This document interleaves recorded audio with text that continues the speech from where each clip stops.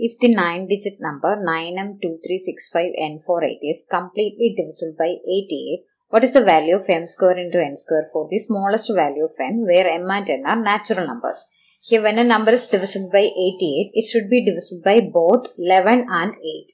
When a number is divisible by 8, its last 3 digits should be divisible by 8. That is, here n48 should be divisible by 8 means, if I put the value of n as 1, 148 is not divisible by 8. So, put the value of n as 2. 8 goes 3 times in 24, 8 goes 1 time in 8. So, n is equal to 2 here because we need smallest possible value of n. Smallest possible value.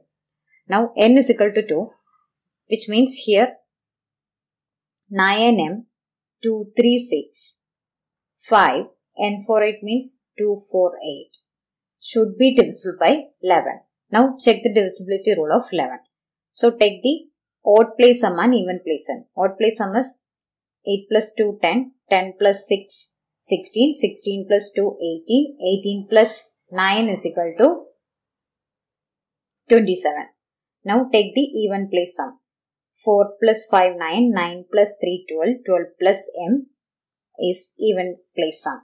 Now, odd place sum minus even place sum should be 0 or 11. That is, 27 minus 12 plus m should be 0 or 11. Then it is divisible by 11.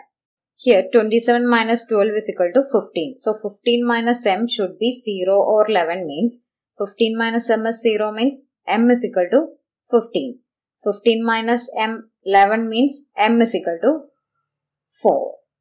Now, if you look at the options are smaller values. 15 square itself is 225. So, m² into n², I'll take m value as 4. So, m² into n² is equal to m² is equal to 4 square, n² is equal to 2 square.